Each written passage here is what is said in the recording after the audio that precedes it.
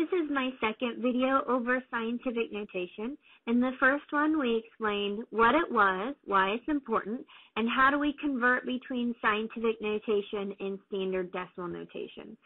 In this video, we're going to be taking scientific notation and we're going to be doing normal math operations with it, meaning we're going to figure out how do we multiply two numbers that are in scientific notation, or how do we divide two numbers which are in scientific notation. Now there's a more complicated way to go about this, and there's of course a very easy way to go about this, which is just typing it in your calculator. But we want to be able to do this without the calculator in the easiest format. So that's what I'm going to show you here. So starting with example 1, the more complicated way to do this is to convert it into decimal notation. So I could write out what this number is, and I could write out what that number is, but that actually makes it very difficult to try and multiply without using the calculator. And we want to be able to do as much as we can without the calculator.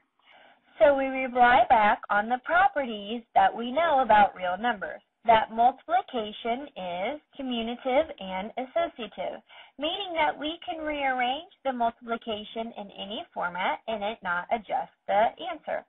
So here this is 2.1 times 10 to the 6th times 3.8 times 10 to the negative 15.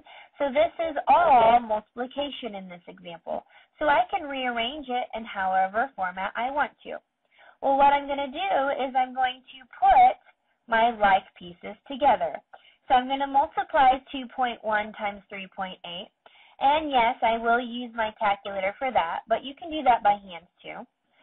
And the answer of that comes up to 7.98. And then I'm going to multiply my 10 to the 6th times 10 to the negative 15.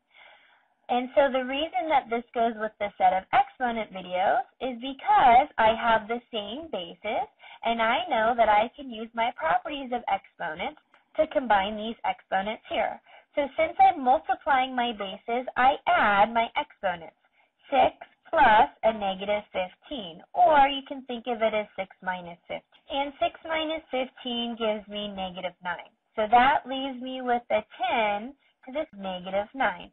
And the only time we get to use x to resemble times anymore is in scientific notation.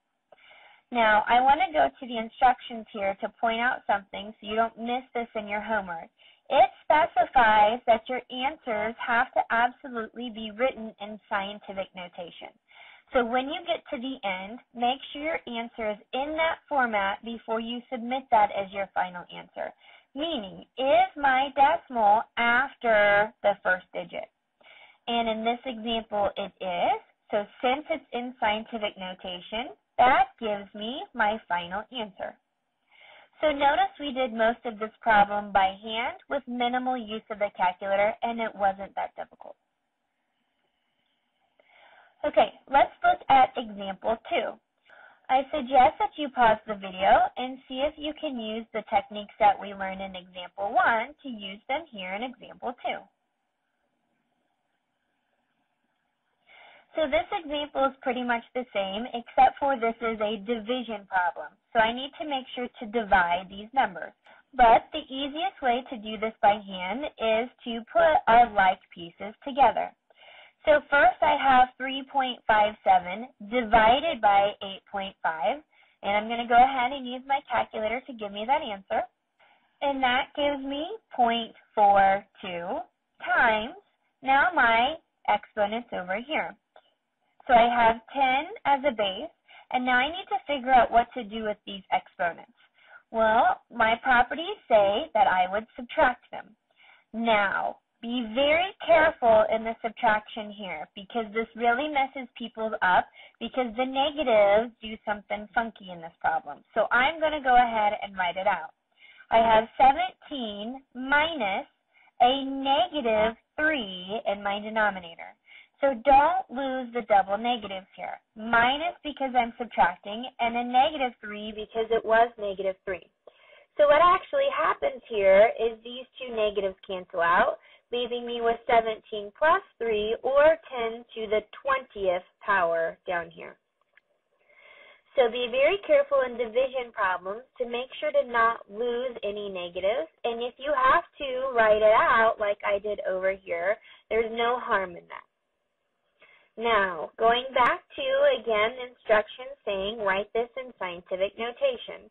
So before I submit this as my final answer, I have to look and see where my decimal is. And notice, it's not after my first digit. That means I have to make some adjustments to this before I submit it as my final answer. So I need to move my decimal over here.